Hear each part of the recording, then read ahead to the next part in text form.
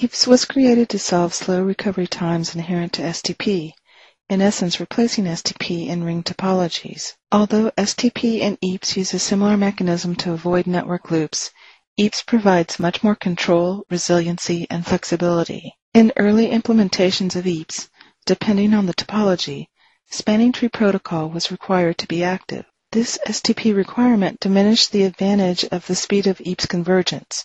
EAPS has been enhanced to include the concept of an EAPS shared port, which removes the need, depending on the topology, for spanning tree. When designing an EAPS network, follow these best practice guidelines to achieve the desired results.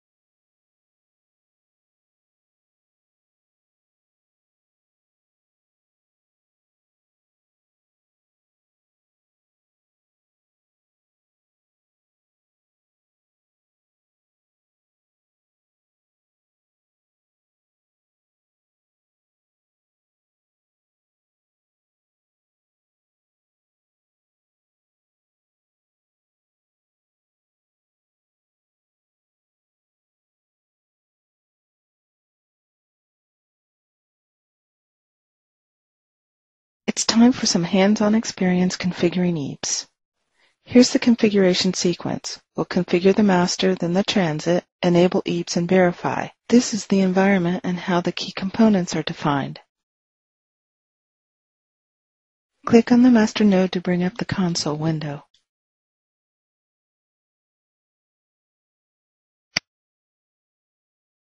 Let's give the master node switch a name to keep things straight as we go along. Here we'll create an EAPS domain on the master node.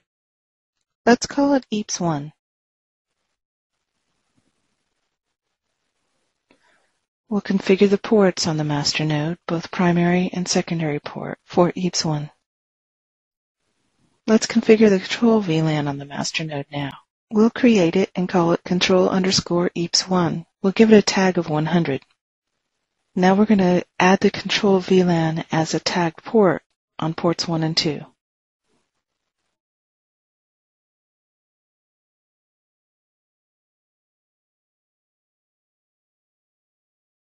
Let's create the VLAN voice_EAPS1 and give it a tag of 2222.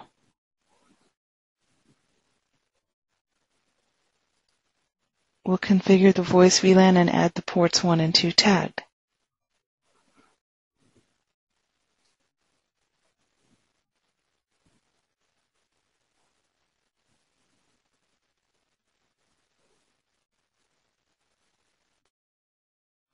Let's create and configure the VLAN video_EAPS1 and give it a tag of 3333.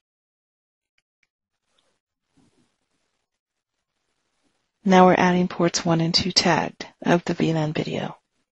And that's it. This completes the first part of setting up the master node. Let's verify our configuration so far. Let's verify the master node configuration at this point in the process. We'll use show EAPS detail and show EAPS EAPS1. Looking at the detail, we can see we've got an EAPS1 domain set up.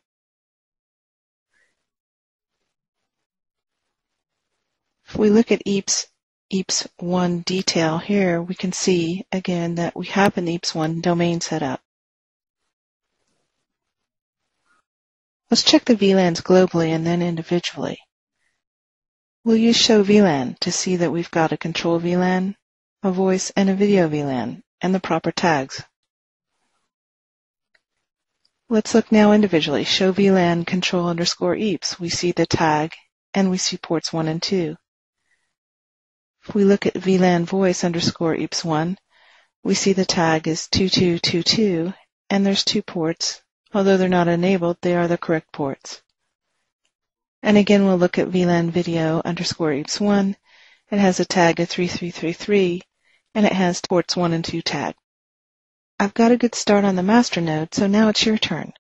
Click on the SBox 3 transit node to bring up the console window so you can begin configuring that node. Give this transit switch a new name.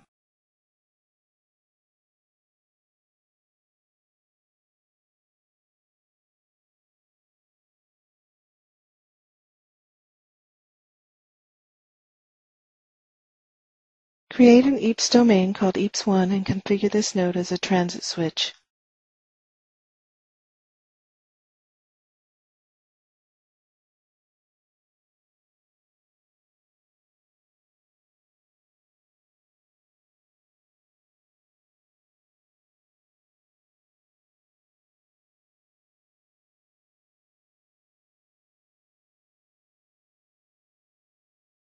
When you see the warning about the master node, respond with a yes.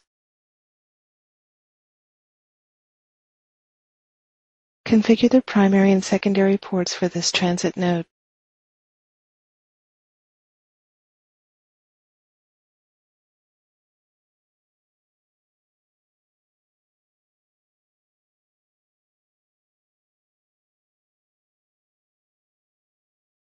Create the control VLAN. Call it control_EAPS1 and give it a tag of 100.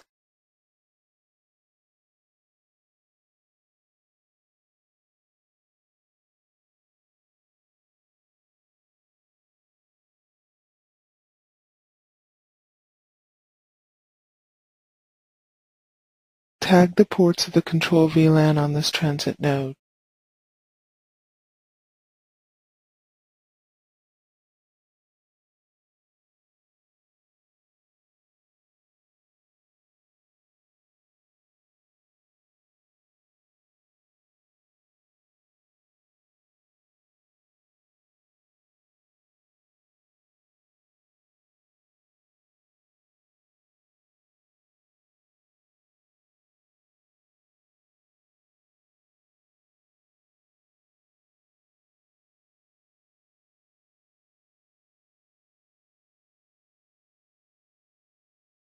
Create a protected VLAN for voice traffic. Call it voice_EAPS1 and give it a tag of 2222.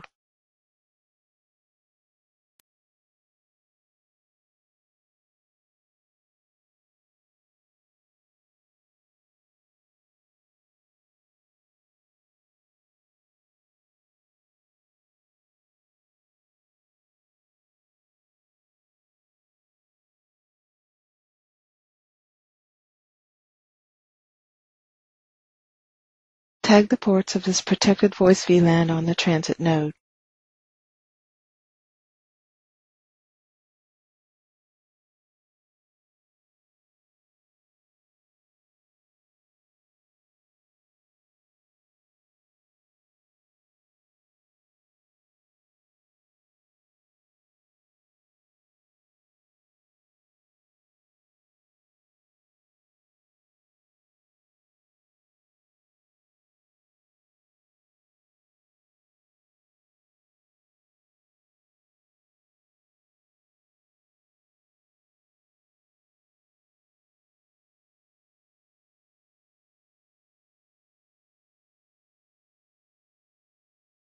Create a protected VLAN for video traffic. Call it video_EAPS1 and give it a tag of 3333.